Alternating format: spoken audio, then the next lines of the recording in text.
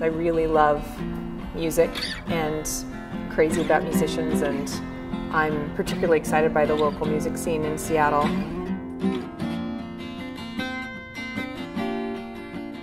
I have, as a filmmaker, a really high standard for the level of naturalism that I want. I think, the movies I like to see, the movies that really resonate with me, and TV shows and whatever kind of media, are the kind that actually feel authentic and have people that are recognizable and that I believe,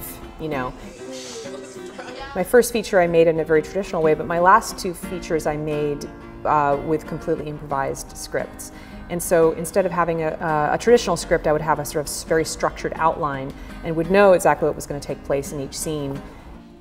Sometimes with non-actors, you're going to get much better performances out of them in general if they don't have to memorize lines.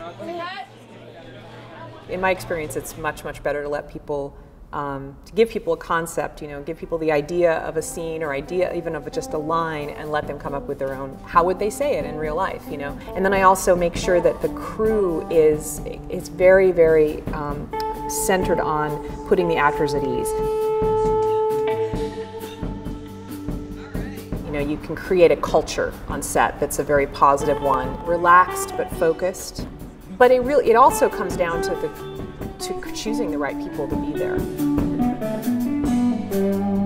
I find that whenever everybody is having a great time and is really relaxed and focused and positive and feeling valued and all that good stuff, it really does create a better result at the end. I still, to this day, never want to work alone again.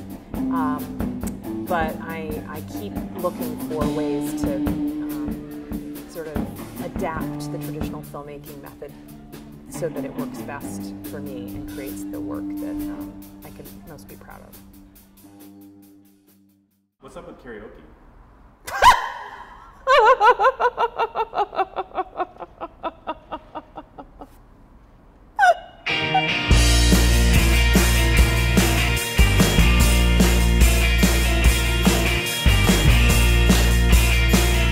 I am quite obviously a frustrated rock star.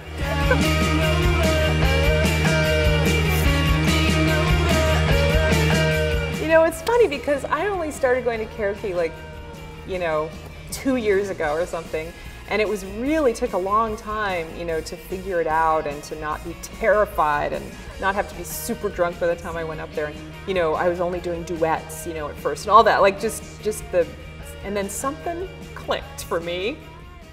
I don't know why, but this, it was right before or right during $5 cover. It was I just got over it. And I think it happened to a lot of the people on the cover.